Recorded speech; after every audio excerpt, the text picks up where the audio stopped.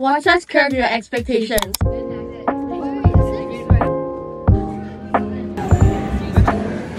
I will use a SHORT method. I first inspect the source. Then secondly, I will try to understand it, research, find out what it is about, to evaluate, find out if it's actually a fact, fake, or just overall bias.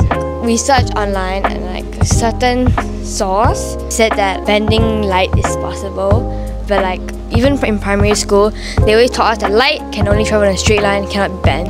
So I thought, hey, that's a bit weird. So then we went to fact check, obviously.